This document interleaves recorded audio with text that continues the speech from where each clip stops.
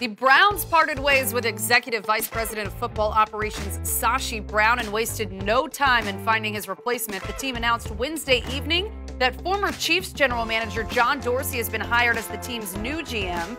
He's had a lot of draft picks to work with in the upcoming. He's got a lot of draft picks to work with in the upcoming draft. BMAC, what do you think of this quick move by Cleveland here? I mean, if they feel like John is the guy for the job, I have no issue with them making the move. You just fired Sashi. Now you got a new guy in-house already, a guy that's coming from pretty good organizations. He's been a part of winning teams. He understands what it takes to have winning drafts via free agency, getting quality guys. So I have no issue with this. You know, if you felt like this was the guy, clearly they had insight that potentially he could be the guy that would replace Sashi before they fired Sashi today. They want to go out and make sure that he was ready to take on this opportunity, and clearly he is. So they now have a new guy looking for it, and getting ready for 2018 is a huge, huge plus for the Cleveland Browns and John Dorsey.